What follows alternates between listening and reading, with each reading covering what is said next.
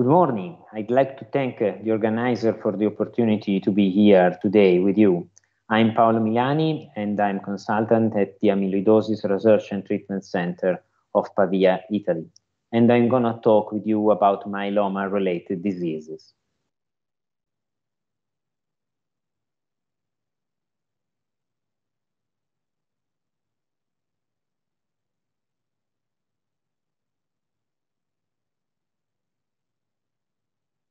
So, thank you again. Those are my main disclosure. So, we have to talk about myeloma-related diseases, and so I would like to start with the definition of the so-called monoclonal gammopathy of clinical significance. This is an important emerging field in the plasma cell dyscrasia field, in the plasma cell dyscrasia amongst the plasma cell dyscrasia's experts and so also patients. Those conditions are characterized by the fact that they are small, dangerous, secreting B cell clone, as proposed by mentor Professor Merlini late in 2006, plus related symptoms. Three are the main characteristics: the presence of monoclonal gammopathy, the presence of no overt associated cancer, so lympho or plasma cell proliferation, and associated symptoms.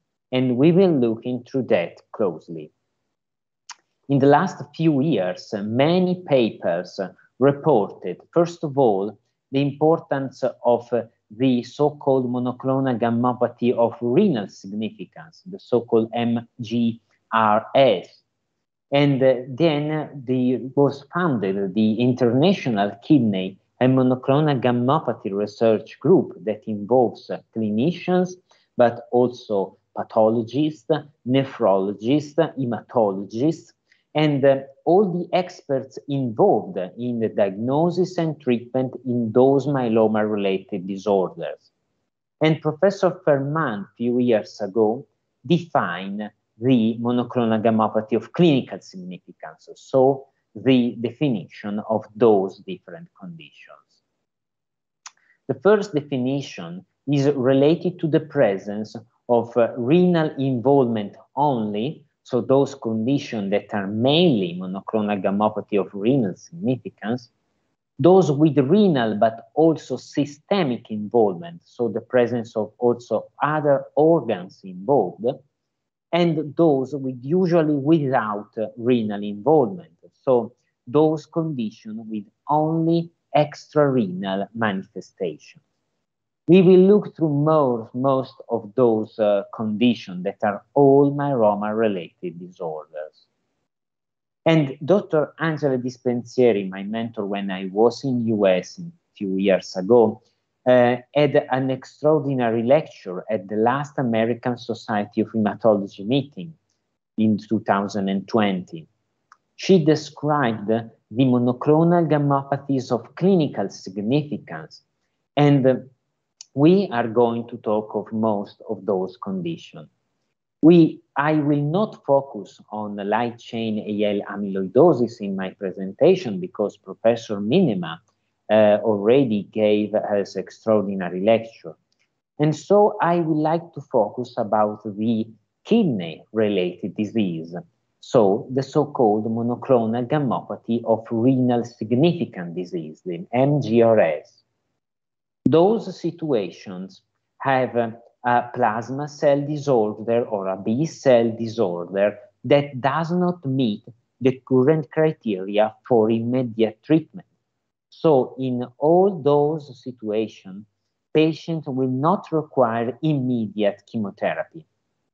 But this clone produces a nephrotoxic light chain, a nephrotoxic monoclonal immunoglobulin that could create a direct damage to the kidney or other organs.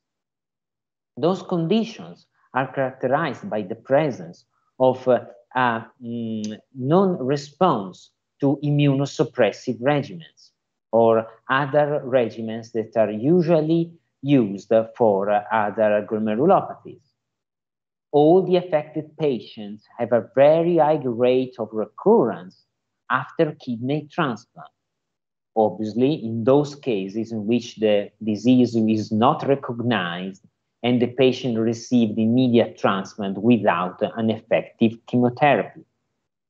And lastly, affected patients are at risk for progression to the corresponding hematological cancer. So all of them needs to be tested and followed by hematologists in order to exclude the presence of a progression to the corresponding hematological diseases.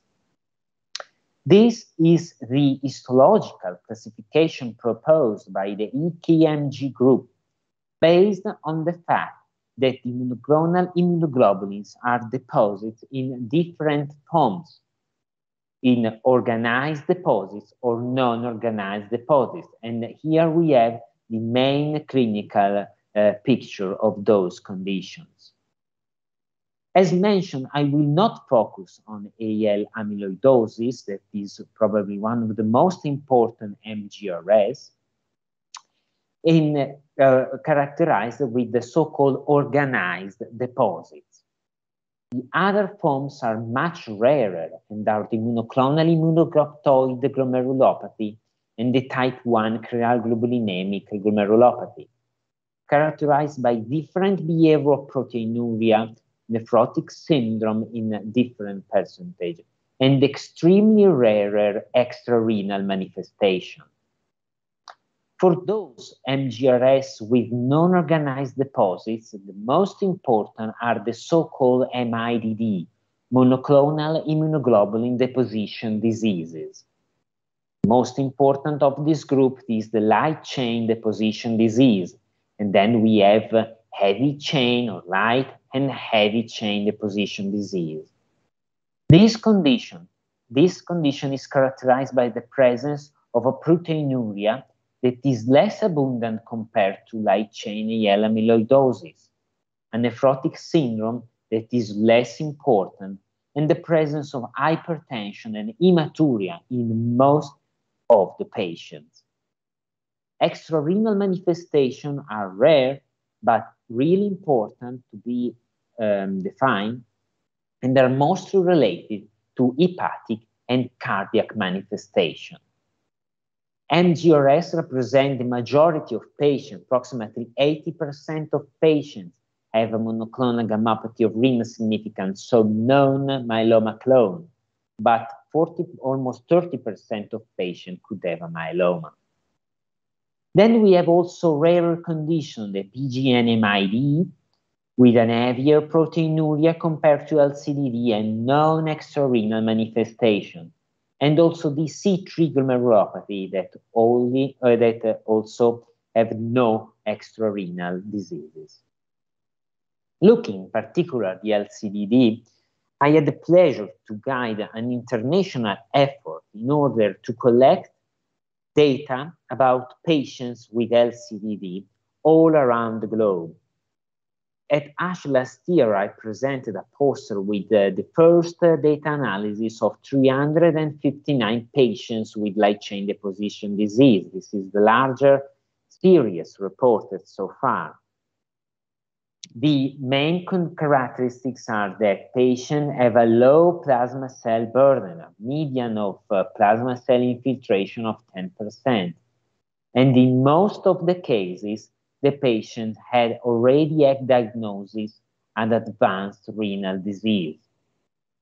The most frequent treatment type is bortezomib-based in approximately 50% of patients.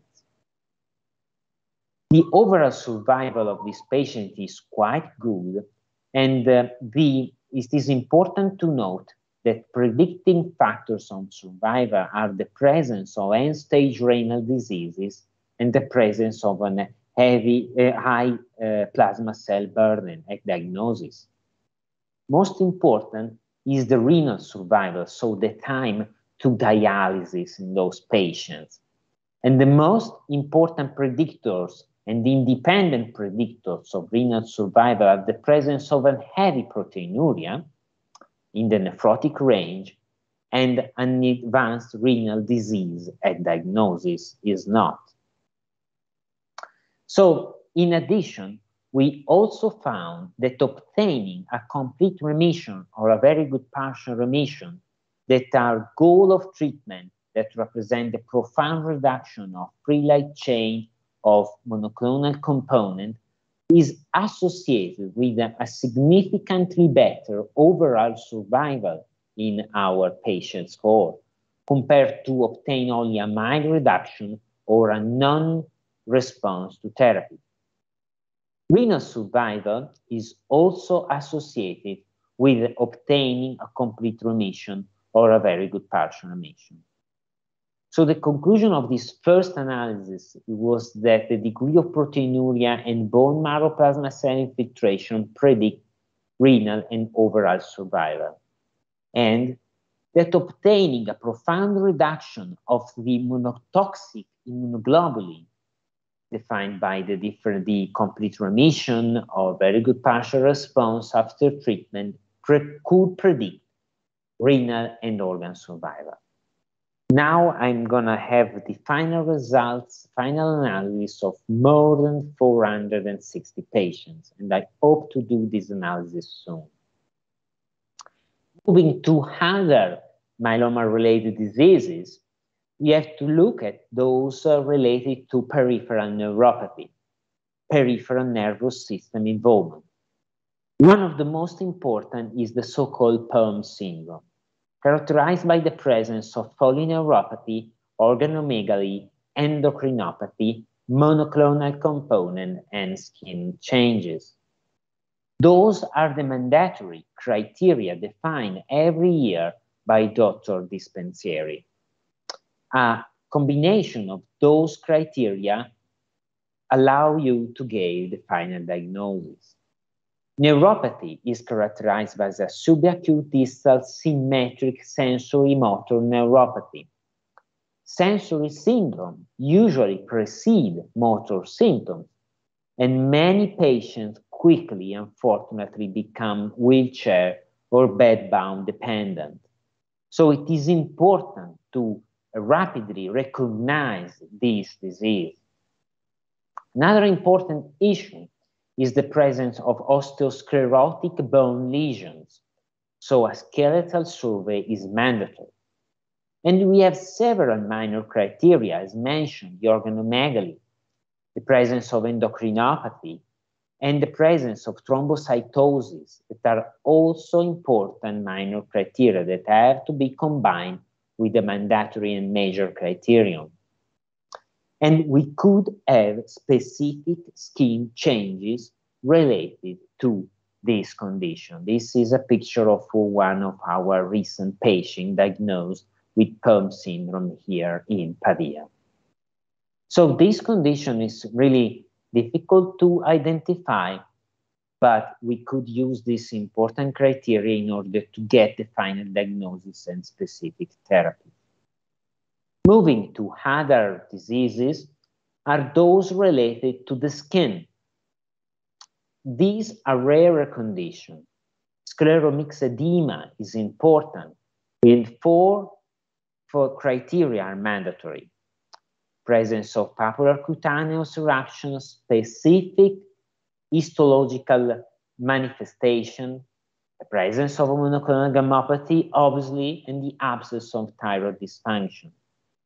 Another important but rare condition is the Schnitzler's syndrome, characterized by the presence of urticaria rash and IgM monoclonal component, with other two signs that mostly are related to fever and increased C-reactive protein.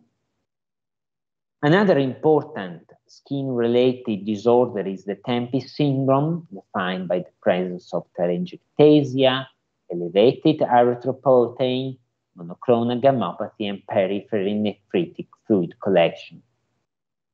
A rare condition is acquired cutis laxa, characterized by loose, redundant, hypoelastic skin, and other manifestations. Obviously, for those conditions, a specific dermatologic consultation is mandatory, and also specific histological evaluation.